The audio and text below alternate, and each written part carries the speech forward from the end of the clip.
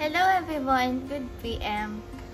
Today I'm going to talk to you about faults. I am Mae-Ann and I am presenting you this. Now I'm going to use the paper model. I have a paper model. This is a fault line. This is the fault line. Identify the hanging wall and the foot wall.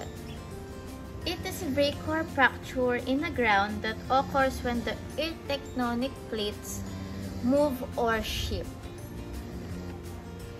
This is the hanging wall. It's occur about the fault laying. And this is the foot wall. It's occur below it.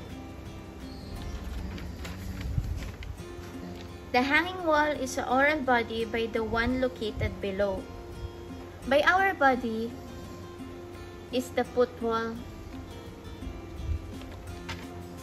Now I'm going to show to you the three boundaries. The first one is the converge. This is when two plates come together at converge boundaries. Continental crust is created and oceanic crust is destroyed. Diverge occurs when two tectonic plates move away from each other along the boundaries. Refracts are common and magmarized, so they define to create oceanic crust. Transform occurs when two plates pass each other when contrast to the converge and diverge. Here close this craft, not created and destroyed. And now I will show you different types of faults. Normal fault. Foot wall up, hanging wall down. Next, the reverse. Hanging wall up, foot wall down. Strike slip. Two blocks pass each other. Example is the San Andres fault.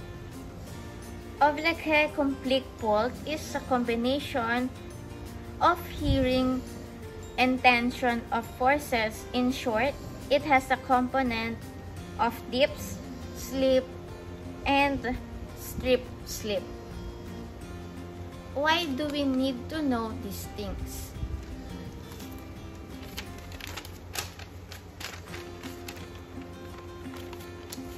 Study these things to understand risk of differences areas, to know where faults are and how they behave. Studying the types of patterns enables us to predict and construct the mountain range. Faults can also control the movement of ground of water.